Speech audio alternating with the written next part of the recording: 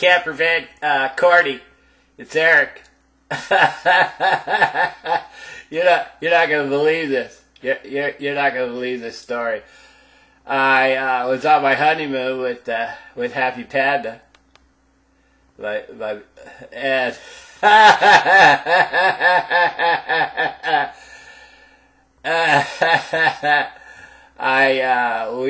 we went to Fred Flintstone Resort. Fred's and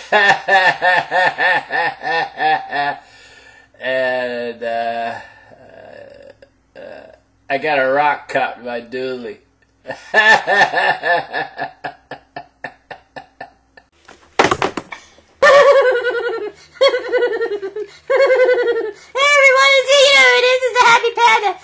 First of all, I want to say something about, Joey. She came around here, she knows Eric and I are on our honeymoon, and she comes over here, and she bangs on the door, and she says, hey, Happy Panda, do you have any camo toe?